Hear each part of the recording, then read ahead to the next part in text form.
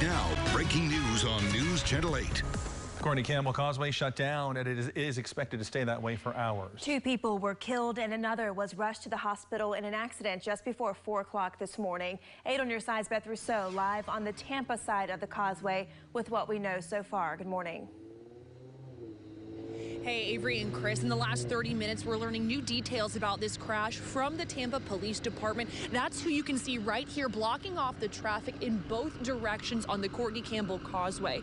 So what we're learning about this crash from them is 5 people were involved and so were 2 cars. They say one of those cars actually flipped over and ejected multiple people. Right now, they tell us 2 men are dead. A man and a woman have been taken to the hospital. And then that 5th person is actually here on the scene of the crash, cooperating with law enforcement. Now you can see obviously they're flipping traffic around here because again, traffic in both directions of the Courtney Campbell Causeway shut down, and troopers tell us it'll be that way for several hours this morning because this is a death investigation. They have to piece together what happened and get everything cleaned up.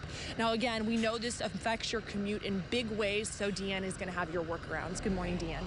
Good morning, Beth, and good morning, everybody. Yeah, you don't want to be like that car we just saw at Beth's live shot, making that U-turn. So just avoid trying to travel east or westbound along the Courtney Campbell Causeway this morning. It is not going to happen. Tampa police say that the road will be shut down, or the bridge will be shut down for several hours. If you need to go north of the causeway, State Road 580. If you live on the Tampa side, that's Hillsborough Avenue, becomes Tampa Road, then it becomes, well, it's always State Road 580. That's going to be your best alternate route. Otherwise, I'm encouraging folks to travel along the Howard Franklin Bridge. Right now, I'm not seeing any heavy congestion, but of course, if that changes, I will let you know.